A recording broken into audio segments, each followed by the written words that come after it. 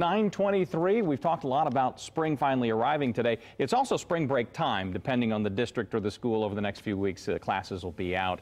Some families will flee for guaranteed warmth. Others choose to stay home, though. And Indy Moms Blog happens to have a great post about that. Fun places around town to check out. Our friend Lauren Shregardis is here to talk with us and walk with us through some of these ideas. Good morning. How are you? I'm great. How are you? Fantastic. Good. Some of these are old standbys. Some of them are like, oh, I didn't think about that. Let's start with one of the standbys, Children's Museum. Yeah, so they have a new exhibit, and it's relatively new in the last month or so, Paw Patrol.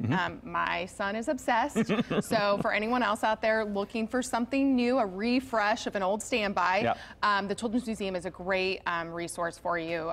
You can go see all your friends, and Marshall and Sky, and you know. You do know the names. Oh yeah, if they're as obsessed with it as my kiddo is, they'll definitely love it. And just as a reminder, their Sports Legends exhibit just opened this weekend. Yes. So if the great weather continues, that's always a great place to check out as well. Yeah, there's some new things in the Sports Legends area too. So again, sometimes when we leave the station here going up to Illinois, I always know whether it's a free day or something like that, because the lines can get a little long. Absolutely. So and plan ahead. Yes, and you can get your tickets at a discount if you book 2 weeks in advance. So remember that. Newfields, the art museum, if you still think of it as that. Tell us about what you think it would be good for a family if you want to do that. Yeah, well, we loved winter lights, and that's obviously all winter long, but now as we get into the warmer months, Newfields is a great kind of an extension of a classroom.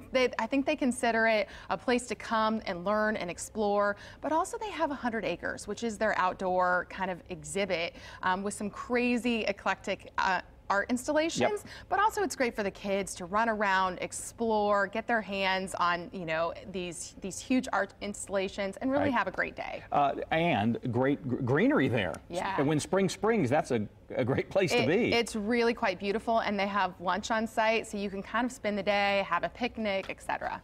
We've talked about exuberance today. Nina Criscolo was there at the Indianapolis Zoo, sort of for a kickoff of this. This includes a lot of fun things, but when you talk about spring, the butterfly kaleidoscope got your attention. Yeah, this is really unique. They have this new exhibit called the Butterfly Kaleidoscope, and they are releasing some 13,000 butterflies over the course of this exhibit. If you're worried that, oh, they've already released, I won't get to see, they release 100 new butterflies each day. There's over 40 different species. I mean, it's kind of great to be able to walk through there with your kids and imagine a butterfly like landing on your nose. Right. So I think that would be a really great way, and it's indoors. So if there's still some cold weather out there, you can go in and check that out. You could send the kids back to class, sort of, to an academy that I don't think they'll mind at all. No. Topgolf has classes. Yeah, so Topgolf does a spring break academy. It's a 3-day academy. You do have to be 6 years old to check it out, but you can learn the etiquette, you know, work on your swing, and really kind of just learn the tricks of the game. And Topgolf is a great place to check out regardless. I have a 3-year-old. I'm actually considering taking him there because he's so obsessed with the game. Nice. But yeah, it's a great place to just be outdoors and check out. The one thing I would say is that you do not have to be a golfer at all. This is very much like bowling in that, yes, there's a sport involved, and if you want to be fantastic at it, great. Yeah. But you don't have to be. Absolutely, absolutely. And I think that's one of the great things. You can go and you can play for fun, and you can challenge your competitors or your partners, if you will.